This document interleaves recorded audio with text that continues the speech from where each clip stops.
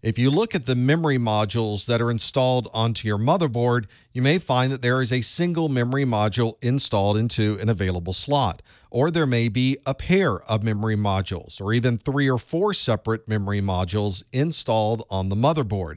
You may not have multiple modules installed because of convenience or even because of cost, but it may be because you have a performance increase by installing multiple modules in certain types of motherboards.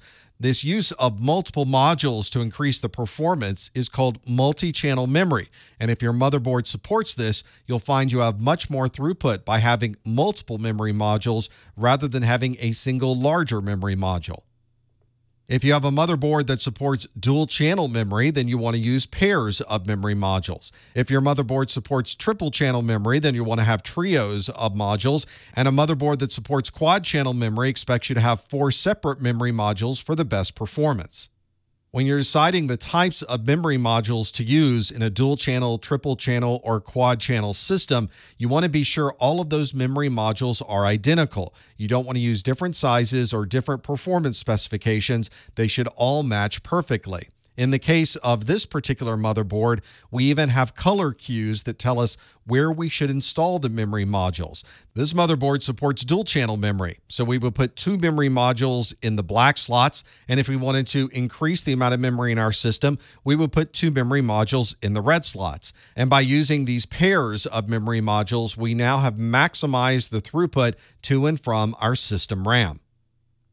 Most of the memory that we're using on our desktop computers doesn't provide any type of error checking or error correction. But if you have a file server or a system that's used for virtualization, you may want a type of memory that can recognize when errors occur. One of these memory types is parity memory. Parity memory adds an additional parity bit along with the memory that's normally being transferred across those memory modules. It will determine when an error has occurred, but it won't provide any way to correct that error. If you need memory that takes this a step further, that provides not only a way to detect the error, but also to correct the error, then you may want to be using ECC memory. That stands for Error Correcting Code Memory.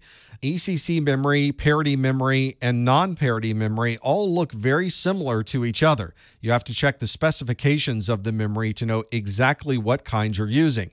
And you want to be sure to use the right type of memory in the right motherboard.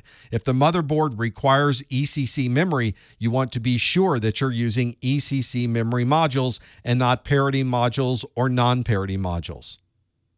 Let's see how this parity process works. Most memory will use a parity process called even parity.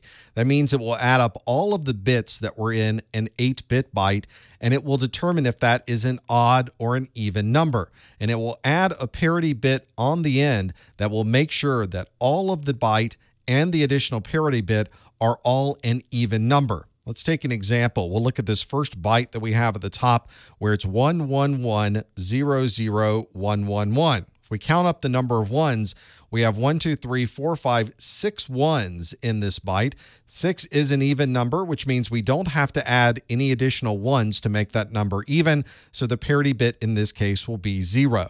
Let's look at the next byte, which is 00000010. We know that there is only a single 1 inside of this byte, which is an odd number. In order to make this even parity, we need to add a 1 as the parity bit so that the number of ones is an even number. And the last byte, 10011000. If we add up the number of ones, we have 1, 2, 3 ones, an odd number. To be able to make this even, we need to add a 1 as our parity bit. Now that these parity bits have been added to this memory and the transactions have occurred inside of RAM, we're now ready to write this information back to our storage drive. But before we do that, we want to check to be sure that the parity matches. So let's look at the first byte that we have, which is 00000111.